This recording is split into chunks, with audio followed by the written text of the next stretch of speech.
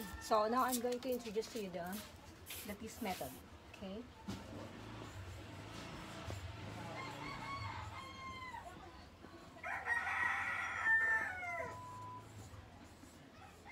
So how are you going to do this? So let's say we have this number. Okay, 987 times 65. Okay, so ang gagawin natin ngayon is this one.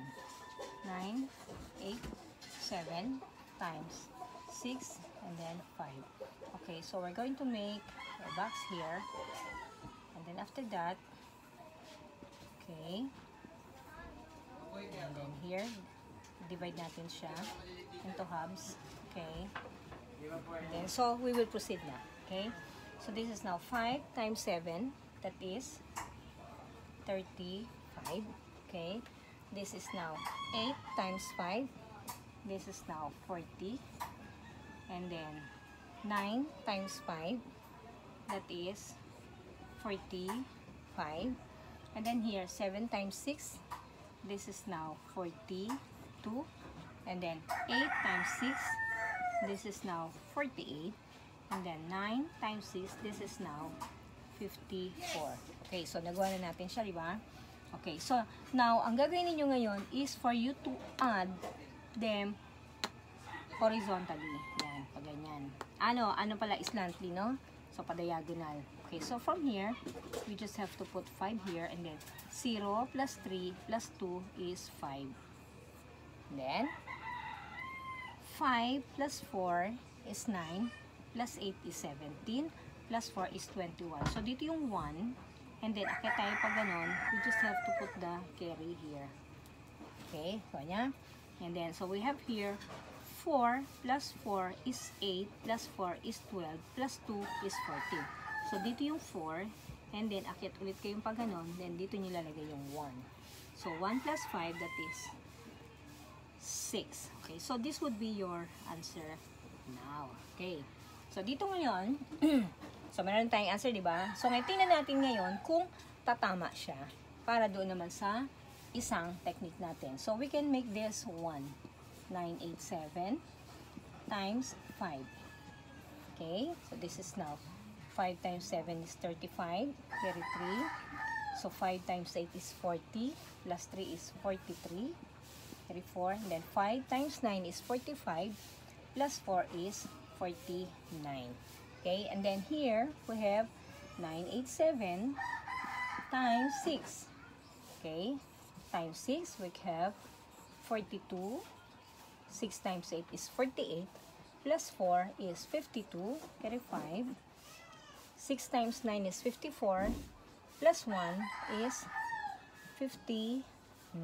Okay, now, doon sa mga estudyante, okay, na nahihirapan, you can transfer now itong answers na ito dito. Okay, so this is now, you just copy na lang.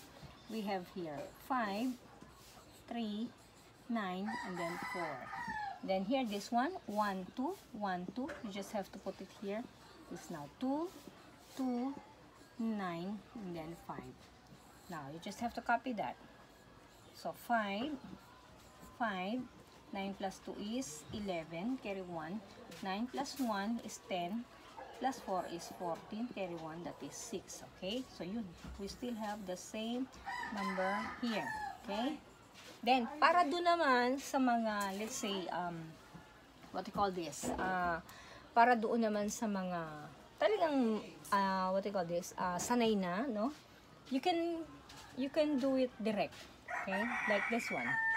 If you want, if this is easier for you, okay, so this is now 987 times 65, okay, so there, 5 times 7 is 35, carry 3, 5 times 8 is 40, plus 3 is 43, carry 4, 5 times 9 is 45, plus 4 is 49, and then here, 6 times 7 is 42, carry 4, 6 times 8 is 48, plus 4 is 52, carry 5. Then 5 times 9 is 54, plus 5 is 59. Okay, so here we just have to add this one. 5, 5, 11, carry 1, 10, 14, carry 1, that is 6. So either way, okay, Either way mga bata, whatever is easier for you, whether the lattice method, yung ating direct, and then this one, okay, you can choose for as long as you were able to get the right answer. 6415, 64155, okay? And then another one, I will set another one. Okay, another example for you. Okay.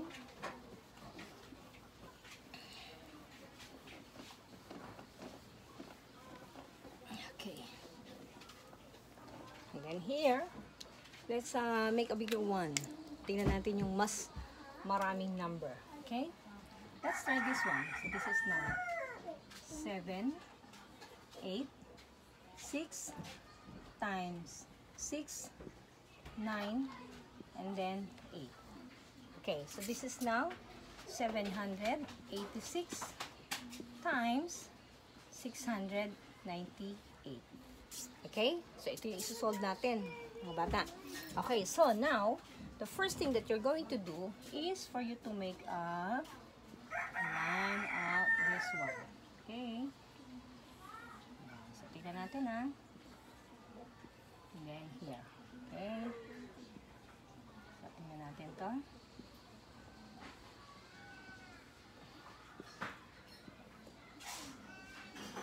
Okay.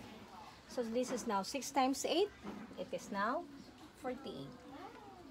8 times 8, 64. 7 times 8, 56. Now here, 6 times 9, 54. 8 times 9, 72. 7 times 9, 63.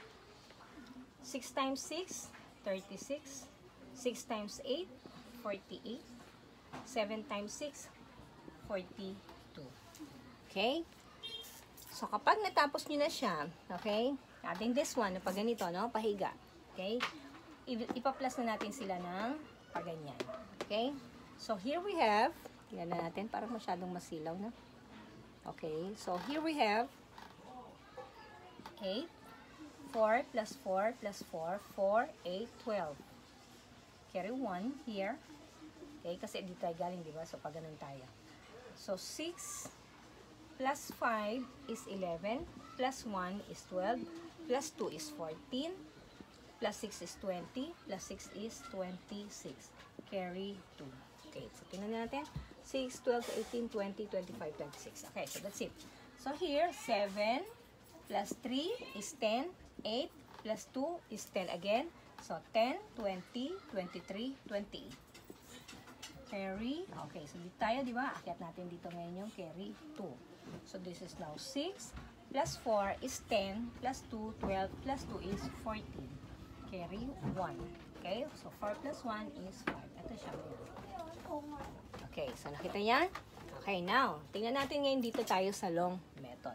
Okay, so this is now 786 times 8. And then here we have 786 times 9. And then here we have 786 times 6. Okay? Now, tingnan natin ito. 8 times 6 is 48. Carry 4. 8 times 8 is 64. Plus 4 is 68. And then, carry 6. 8 times 7 is 56. Plus 6 is 62. And then here we have 9 times 6 is 54. Carry 5. 9 times 7 is 72. Plus 5 is 77. Plus 7. And then 9 times 7 is 63. Plus 7 is 70. Okay? Here. 6 times 6 is 36. Carry 3. 6 times 8 is 48. Plus 1 is 51. Carry 5. And then 6 times 7 is 42. Plus 5 is 47. Now, paano gagawin niyo ngayon? From 8, you just have to copy this one. This is now 8, 8, 2, and then 6. Okay, ito yan ha. And then here we have times 9. So this is 1, 2, 1, 2. Okay, so start tayo dito. So this is now 4, 7, 0, 7. And then here, 1, 2, 3. So we have here 1, 2, 3. Dito natin siya ilagay. This is now 6, 1, 7, and then 4. Okay? Ito pa na. Okay, so we have here 8, 12, carry 1, 7, 9, 10, plus 6 is 16, carry 1, 6, 7, 8, and then 14, carry 1, we have here 5. So this is now 548,628. The same answer we have here. Okay, so ibig sabihin, tama siya. Okay? So whatever is magiging madali para sa inyo, okay?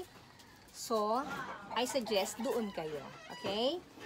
So if you think mas madali ito para sa inyo, then I suggest you do this one.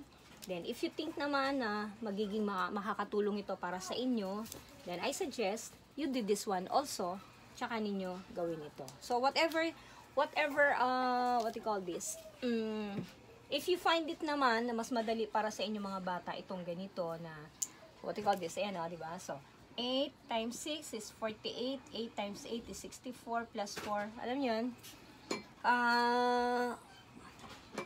What you call this, you can choose, no, you can choose whatever is easier for you. Okay, so I suggest, but I strongly suggest we just have to introduce this lattice method, okay, para sa lahat ng mga bata. This is suitable for all, for grade 3, grade 4, grade 5, grade 6, and even for the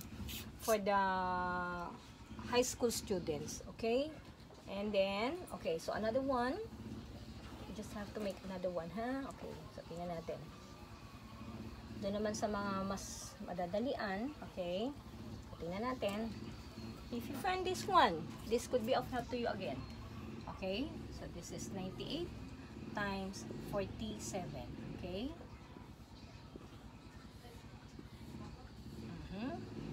Ganyan lang. Okay, so 8 times 7 is 56. 9 times 7 is 63. 8 times 4 is 32. 9 times 4 is 36. Okay, now, so ito na i-add nyo lang ng paganyan. Okay, so this is now 6. 5 plus 3 is 8, plus 2 is 10, carry 1. So 6 plus 3 is 9, plus 1 is 10, plus 6 is 16, carry 1 here, so 4. Okay, ito na ngayon yung pinakasagot ninyo. Okay, for you to check. So how are you going to do that? 9 times 7, so 56, carry 5. 5 times 7 is, 7 times 9 is 63, plus 5 is 68. And then another one, we have here 4. So 4 times 8 is 32, carry 3. 9 times 4 is 36, plus 3 is 39. So we just have to add them. So 6, 10, carry 1, 10, 16, carry 1, that is 4. Okay, so we also have the same answer. So this is 1, this is 1. Okay, thank you guys, and if you like this video, make your comment down, and please subscribe to my channel and hit the bell. Thank you so much.